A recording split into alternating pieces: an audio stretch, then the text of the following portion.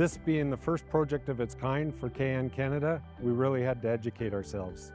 We reached out to over 10 providers, and it was clear from the get-go that Otter Energy stood out above the rest. This building here was constructed in 2018, and at that time we started thinking about solar. It took from then till now for us to complete our studies and get to a state where we're comfortable, and we started the solar installation. With Otter, we're very excited to have the chance to work with Kuehne Nagel, a company that's a large multinational corporation that really had that focus on being a leader in the sustainability side of their business. This project being the largest rooftop solar project in Ontario, it was certainly a critical decision for Kuehne Nagel to make. They had to certainly choose a partner that they could trust. Ultimately, in Ontario, we were the only company that was building anything of this size at the time. We utilize roughly about 1.7 million kilowatts of power. The solar panels will recover roughly about 90% of that power. They also have roughly about a 30-year warranty, and I think we can extend that beyond the 30-year life. So really, we're buying power at today's prices for the next 30 years.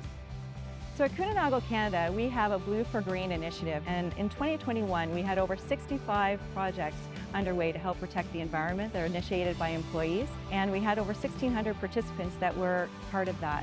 We also planted trees for every single employee that will also be an example for businesses in how they can execute their sustainability strategy.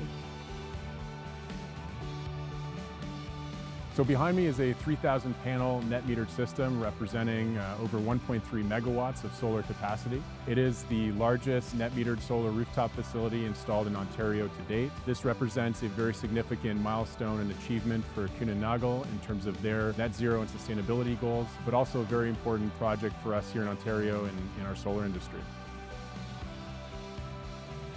This really is a good news story for KN Canada. We're reducing our CO2 emissions, we're reducing our energy costs long term, and we're helping our customers with their carbon reduction strategies. Honestly, this installation is going to be the footprint, the start of our long-term investment in Canada for sustainability.